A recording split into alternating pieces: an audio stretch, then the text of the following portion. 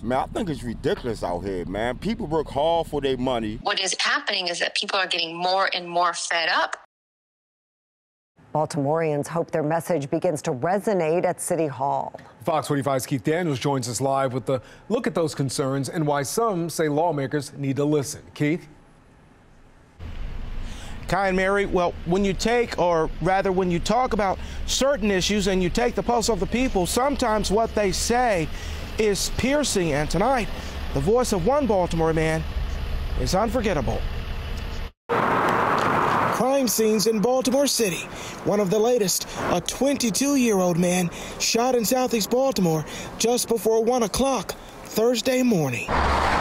Tuesday night, a 17-year-old boy shot in the face on Harwell Avenue near Erdman Avenue in East Baltimore. The boy survived, the shooter on the loose. City residents' voices gotta be tough on crime. Still resonating, from shootings, carjackings to stolen vehicles. And the juveniles involved, faces of frustration this week, and their concerned voices unforgettable. One of the loudest voices recently. Man, I think it's ridiculous out here, man. People work hard for their money. Vincent Allen, a Baltimore man who seemingly dares someone to try to steal his vehicle. I'm not worried about nobody. Come and try to steal my car. You gonna have something for you. I'm 49 years old. I work hard for my little piece of crap. I be damn one of these little kids come and try to steal my cars. I'm gonna give them something they could get steal. I'm not playing that. People work hard for their cars. Tonight, Eurypsy Morgan.